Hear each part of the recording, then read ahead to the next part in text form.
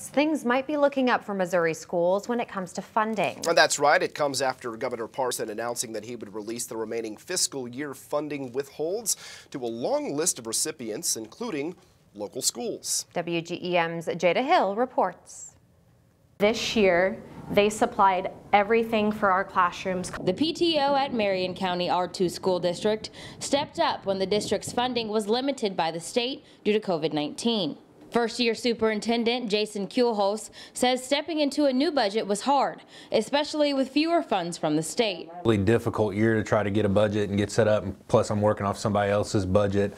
So from my standpoint, the biggest thing that affected me in looking at that was the ESSER money that we got from the federal government, the CARES Act money. Courtney Mann is an elementary school teacher here at Marion County. She says the additional funds will help the school district in many ways. Classroom upgrades like our new flooring and trim that need to be finished, new copiers because teachers need copies all the time, technology like iPads and computers, and curriculum, which is very important to keep our curriculum up to date. Kuehlholz says the funding returning from the state will make up for the shortfalls. So those unexpected expenses there that kind of hurt you as you're not getting that formula money that just goes into your general fund. Jada Hill, WGEM News, Marion County, Missouri.